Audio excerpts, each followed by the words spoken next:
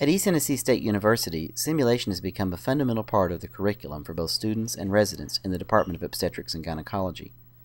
We know that the primary purpose of medical education is to provide a foundation for sound patient care and clinical research.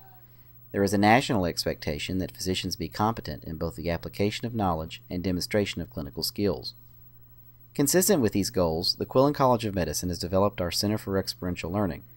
This center offers an environment where learning occurs in an exciting, active, dynamic area for faculty, resident, and student interaction. This video will demonstrate a typical simulation, including the behind-the-scenes workings of our simulation lab and how our simulations are staged and produced. The layout of our simulation lab includes 2 rooms in which the simulations take place. These rooms are on either side of a preparatory and debriefing room with one-way glass mirrors where non-participants can observe the simulations as they're played out. Then the whole team can meet to debrief the simulation. Debriefing is an important part of the simulation experience, and we routinely review both what went right and what went wrong in a simulation and ensure that all learning objectives are fully appreciated.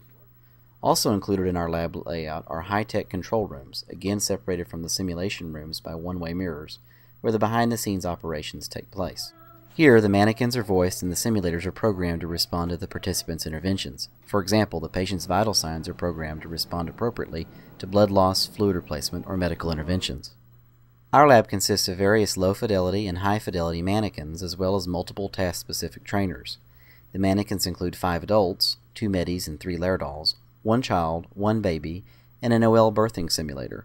We have an innovative virtual laparoscopic surgery simulator as well, and task-specific trainers including central line placement, venous cannulation, lumbar puncture, and paracentesis simulation. Careful preparatory work goes into each stage simulation. Initially, a concept is brought forth, and then a detailed script is written, based on a template which specifies learning objectives, simulation overview, patient history, labs, simulation parameters, expected actions by participants, personnel and props needed, additional literature used for background research, ACGME core competencies addressed for resident training, debriefing goals, and the scenario author. Several hours of background work are needed to research and script each simulation. Often simulations involve teamwork from other departments, including the drama department, who provide live acting and voice talent for the productions. We've also worked closely with the Department of Engineering to develop simulators in-house, such as our novel pelvic surgical simulator, where a void existed in the commercial market.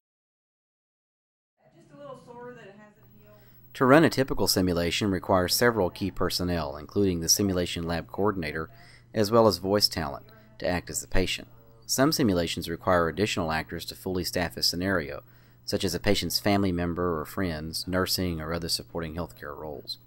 All of this is usually coordinated by faculty members representing both the Department of Obstetrics and Gynecology, as well as faculty from the Center for Experiential Learning. Monitors in the simulation room show real-time vital signs if participants ask to obtain them.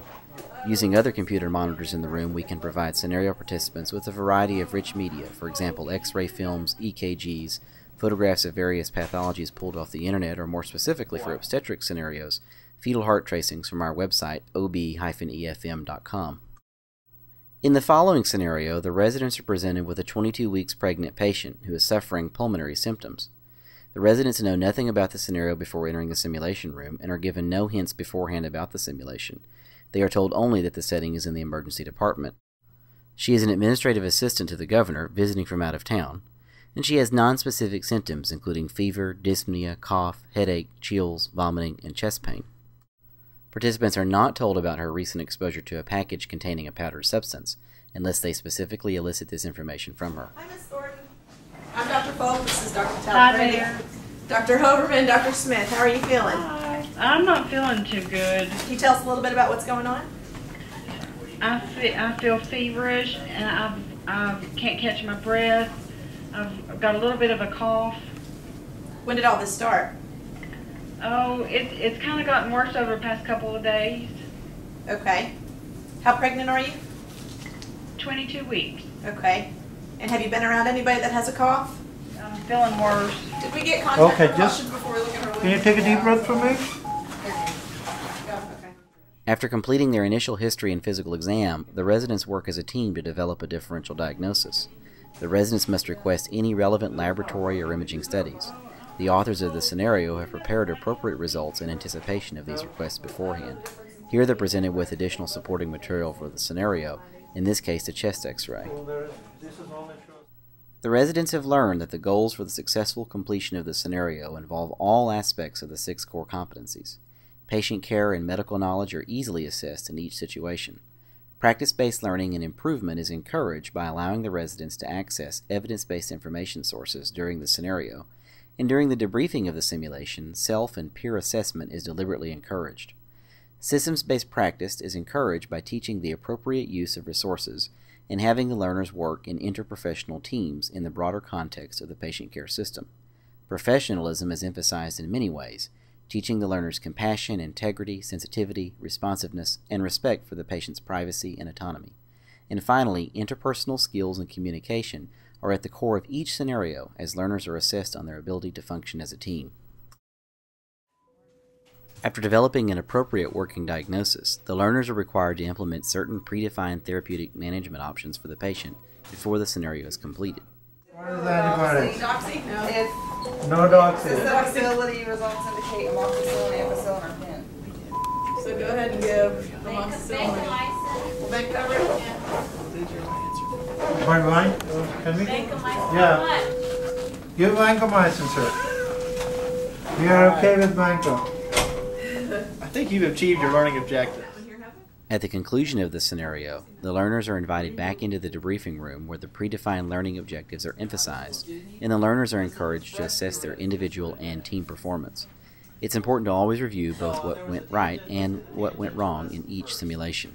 So Patty works for the governor, and Patty once had a she had an upper GI bug, and she had to get an MRI of the abdomen for it, and she's still paying that off because her insurance wouldn't cover it. So this is a very important person who got too much treatment, who's now reluctant to tell you she works for the governor. And so had she not been uncomfortable with that, she might have told you information quickly on. So what clued you off that it was anthrax? How did you all figure it out so quickly?